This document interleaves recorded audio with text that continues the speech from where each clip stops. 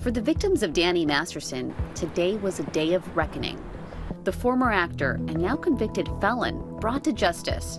Masterson's two victims, who have not been publicly identified, termed Jane Doe 1 and 2, saw their attacker in court sentenced to 30 years to life. I feel really happy that the victims feel that justice has been served. After two mistrials ultimately led to a conviction in May, the former actor appearing in an LA courthouse today. Jane Doe 1 today saying through tears, "I wish I'd reported him sooner to the police." Jane Doe 2 telling Masterson, "You relish in hurting women. It is your addiction. It is without question your favorite thing to do." The reaction from the victims in the courtroom was kind of a mixture of relief, but also sadness and a lot of just mixed emotions about what had happened. This had been a long road, and the victim impact statements about what this has done to their lives and how this has disrupted them and stolen their joy were very emotional. So it was some relief to see what was happening, but I think it was also just an overwhelming moment for them. Sexual assault victims who feel that too much time has gone by. Why should I come forward? Is anybody going to take me seriously? Is it going to be worth it? I think what this shows is, yes, there is justice despite all of that. The charges? 2 counts of rape, dating back to 2003, when the two unidentified victims and Masterson were practicing Scientologists. Masterson, who's 47 years old, could be 77 by the time he gets out of prison, if ever released at all. A long fall from grace for the ex-sitcom star. Mr. Masterson did not commit the crimes for which he has been convicted, and we and the appellate lawyers, who are the best and the brightest in the country, are confident that these convictions will be overturned. Oh man, see, this is why I didn't want to tell you. You'd get all after-school special on me.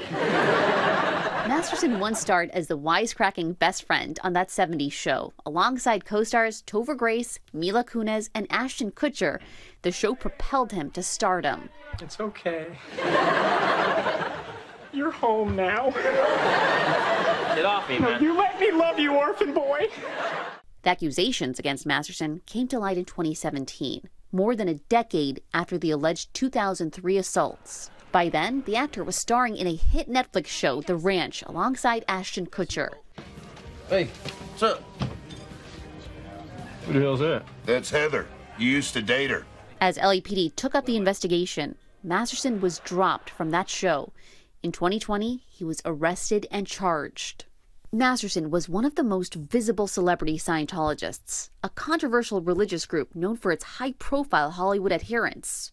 Celebrities have great importance in Scientology because L. Ron Hubbard, the founder of Scientology, originally stated that celebrities are important, that celebrities set the trends in society, celebrities give you credibility. ABC News spoke to Mike Rinder last fall.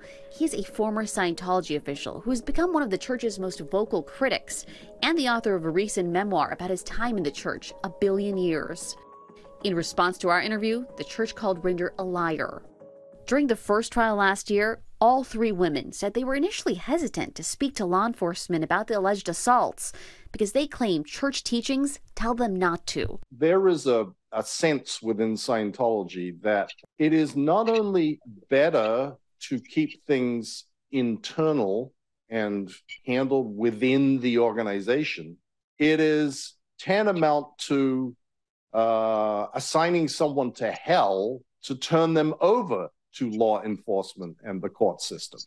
During the most recent trial that began in April, prosecutors told the jury the evidence will show that they were drugged, also adding intimate details about the alleged rapes, saying Masterson dragged one accuser across the floor by her hair and sodomized another one.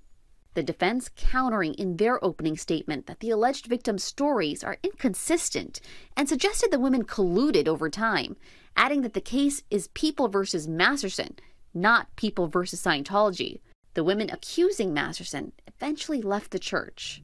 In a statement provided to ABC News, the Church of Scientology said the church was not a party to this case. The church has no policy prohibiting or discouraging members from reporting criminal conduct of anyone, Scientologists or not, to law enforcement.